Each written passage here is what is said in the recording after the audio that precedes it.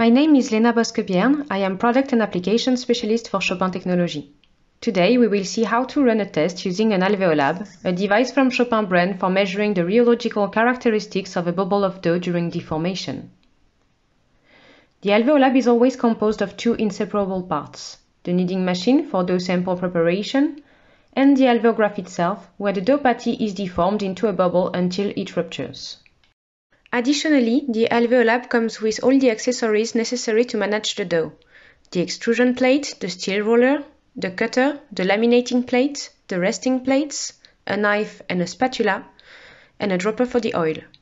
It also includes a filling hopper, a brush, and a mini PC, which is a central unit dedicated to run the Alveolab.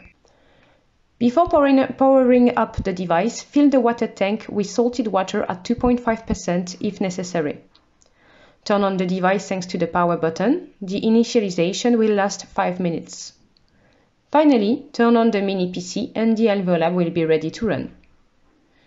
In order to run a test, you need to configure the test within the software. Click on Test, then on Start a Test. Select your protocol. In this case, I will be demonstrating the standard test at constant hydration. Enter the name of the test. Select a partner and a product and indicate the water content of the flour. Click on Next to see a summary of the configuration of your tests. Click on Start Test and follow the indications given by the software.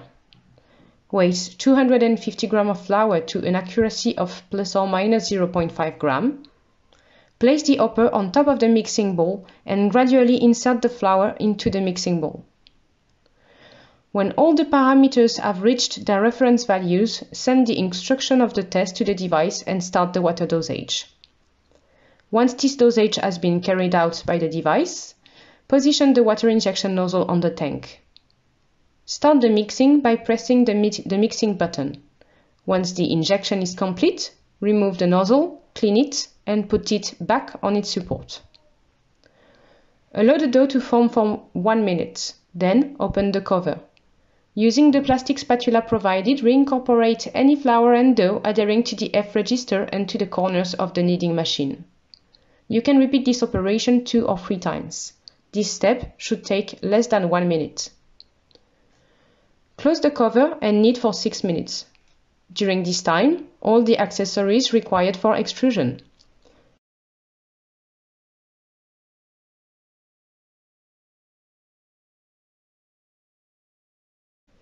When the mixing stops after a total of 8 minutes, open the extrusion aperture by raising the F register and start extruding the dough test pieces. Remove the first centimeter of dough using a knife in a clean downward movement. When the strip of dough has reached sufficient length, cut it and place the piece of dough onto the laminating plate.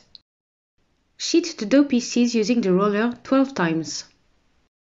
Using the cutter, cut a test piece and remove any surplus dough. Place the obtained patty on a resting plate. Transfer the dough piece to the resting chamber for 20 minutes. Repeat this operation with 5 dough pieces in total. You can take benefit of resting time to clean the kneader. Remove the flange, the remaining dough, the blade and the F register. Immerse them into water and clean them carefully. Use a damp cloth to clean the mixing bowl. Once the mixer is clean and dry, you can start another test even if the first test is still ongoing. 28 minutes after the beginning of the kneading, the loading pad is displayed. Oil it and place the first dough piece on it. Put a drop of oil on the dough piece and press the Start Test button. The loading buffer moves the dough piece up to the plate and blocks it at the test station. Once the dough is in place and crushed, the pad is automatically removed and the device injects air into the dough while measuring the pressure in the bubble. The curve appears on the screen. The test ends when the bubble bursts, automatically detected by the device in real time. The plate loosens and a squeegee unhooks the dough and drops it in the recovery tank. Repeat these operations on the 4 remaining dough pieces. Proceed by order of extrusion. The results are measured from the average of the 5 curves obtained. This is called an alveogram. If all tests are completed, you can clean the platine using a dry cloth, close the software and switch off the device.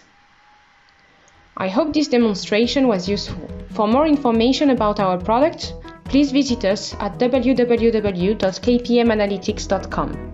Thank you.